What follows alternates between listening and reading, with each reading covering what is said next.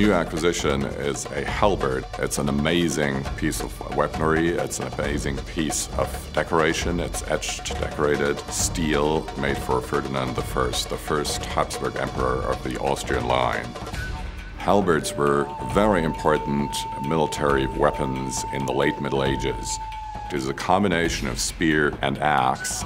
It's like a Swiss army knife blown up into a gigantic dimension because you can use it to cut, you can use it to pull, you can push, you can do everything with it, and of course it's deadly in each way.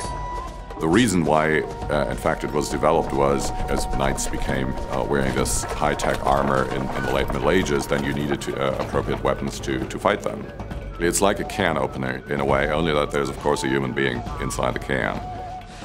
With the emergence of firearms on the battlefield, the close combat between foot soldier and the knight on a horse became less and less important.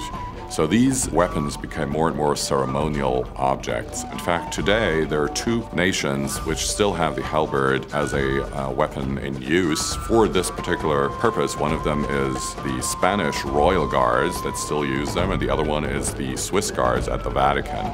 You will see them holding halberds, and of course if you get too close to them, they will make exactly the movements that they've been trained to do since the 16th century, to bar your way with the halberd and then to use it for crowd control purposes. And of course, if someone would come with some more evil ideas, they would be very well trained, in fact, to put it into a much more bloody action too.